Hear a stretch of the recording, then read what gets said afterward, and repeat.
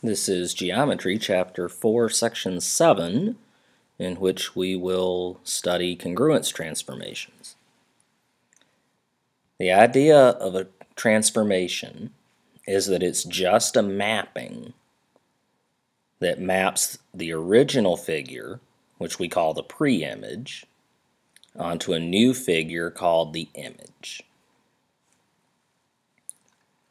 And transformations have this nice property. They can change the position of a figure, they can change the size, or they could change the shape. Okay. The ones we are interested in today are congruence transformations. These are transformations that set things up so that the image is congruent to the pre-image. That is to say, it doesn't change the size of the object. And you may at different times run into this term, isometry.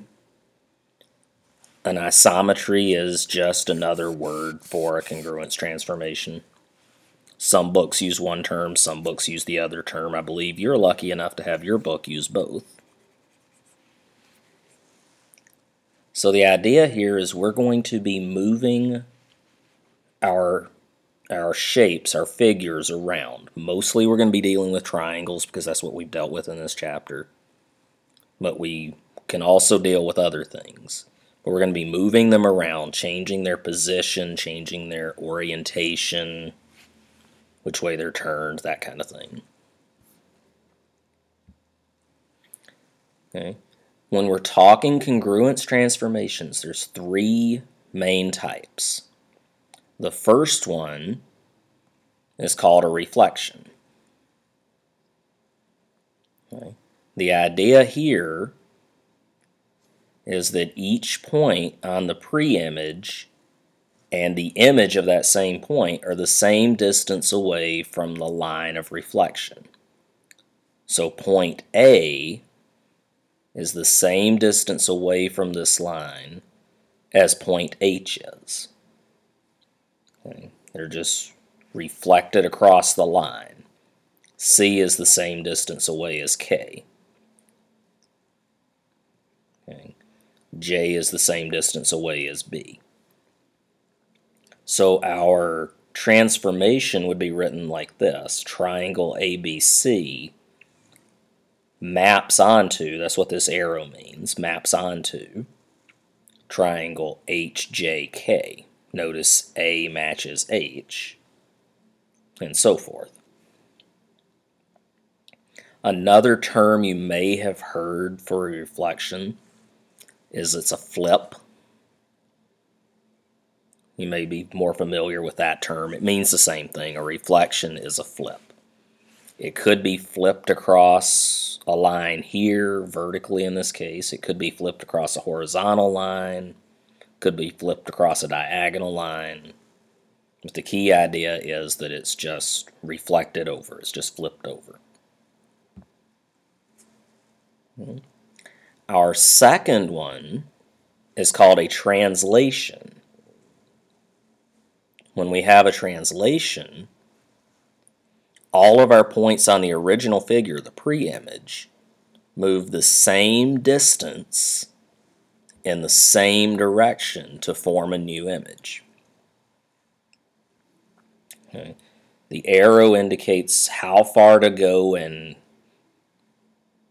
which direction. So L moves to P, M moves to R. Okay. They're the same distance, right? And N moves to Q. It's still the same distance. Okay. This one is also called a slide because you're sliding it from one place to another. And notice we didn't change the size or anything about it. We just moved it. If we were to all go down to the gym and get in a line and I say, now everyone take 2 steps forward, that would be a translation. We're translating each of you 2 steps forward. in the same direction. Our third one is a rotation. A rotation is similar to a translation, but instead of moving a specific distance, we're moving through a specific angle in a given direction. And instead of having an arrow to work from, we have a point called the center of rotation. Some books use the word turn, and you may be more familiar with that. This one, V rotated over to F. T rotated over to D. U rotated over to E. Okay. When we say a specific direction, the terms they use are clockwise and counterclockwise. So just be aware if they tell you to rotate something 60 degrees clockwise, that we're talking about moving in this direction. Like we did on this one from V to F, that's a clockwise turn. If we were going from F back to V, that would be counterclockwise. And make sure you're aware of where the center of rotation is so that you know where to measure off of when you make your turns.